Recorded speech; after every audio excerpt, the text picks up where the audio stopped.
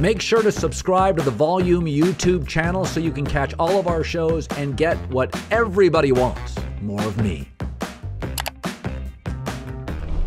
All right, like all of you, I watched the Rams pretty much control from the very beginning the Arizona Cardinals. There's a lot of players in the NFL that can succeed regardless of where they're at. And when I say a lot, I mean 2 or 3 players per team, probably 25 to 50 players in the NFL. TJ Watt's going to succeed anywhere. Aaron Donald's going to succeed anywhere. Rashawn Slater, the rookie left tackle for the Chargers, is going to succeed anywhere. But there are players who are dependent on others. Take a wide receiver. If you look at OBJ's career, dominant at college, a great program. Very productive, Eli Manning and Tom Coughlin, 2 Hall of Famers. Tom Coughlin leaves, there's dysfunction within the Giants, and he struggles. He goes to Cleveland. A carousel of coaches, the very average Baker Mayfield, he disappears. Then he goes to the Rams and once again emerges as a real threat. Fit matters. When he was in a program at LSU without chaos, when the Giants had Coughlin, no chaos, and when the Rams now have no chaos, he's a threat. Last couple of years in New York, several years in Cleveland, he disappears. Take Matt Stafford. Matt Stafford was the #1 high school quarterback in the country. Super successful. He goes to Georgia. He's all freshman SEC team. He goes 3-0 in bowls, 6-3 in rivalry games, and is the #1 pick. He flourishes. Here in Los Angeles, first year with the Rams, in the toughest division in football. Matt Stafford wins the division, has the best fourth quarter passer rating in the league, and dominates his first playoff game at home. Where didn't he succeed? He struggled mightily in Detroit. Poorly owned and poorly run for his 12 to 13 years there. Both OBJ, a gifted wideout, and Matt Stafford, completely limited by scheme, fit, and the people above them.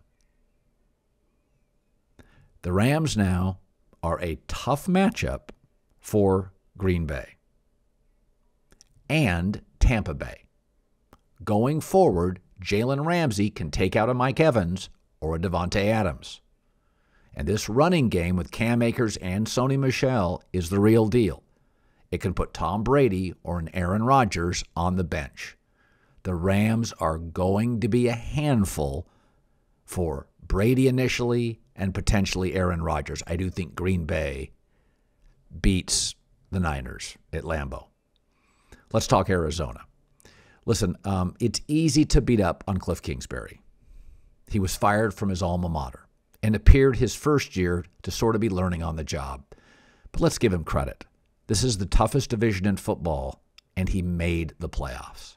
Now, he has struggled from his first day against Sean McVay in the NFL. McVay struggles against Kyle Shanahan.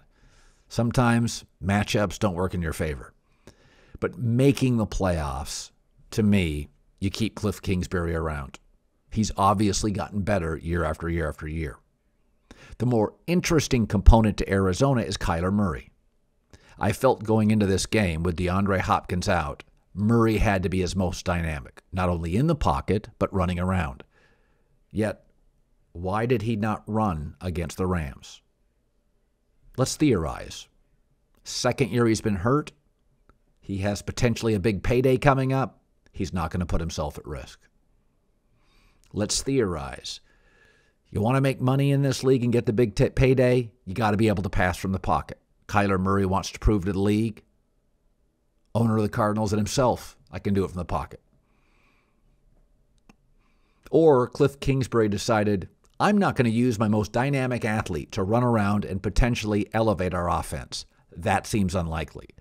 I thought it was very strange that Kyler Murray did not use his legs effectively against the Rams. We also saw something throughout this entire weekend. Jalen Hurts, young quarterback, overwhelmed. Kyler Murray, still a pretty young quarterback, looked overwhelmed and frantic. I mean, really looked frantic in the first half. The game was too fast. Mac Jones, not terrible, but at times overwhelmed. Look how good Brady looked, how in control Stafford looked. Josh Allen now in year 4? Look at the veteran quarterbacks, Mahomes. Take a deep breath, under control. You don't sense anxiety or nerves. The playoffs are simply different. You get everybody's best shot. The games mean more. The practices are more intense. There's more discussion. There's more eyeballs. You're playing in standalone games in national TV, and you saw a lot of these young quarterbacks shrink.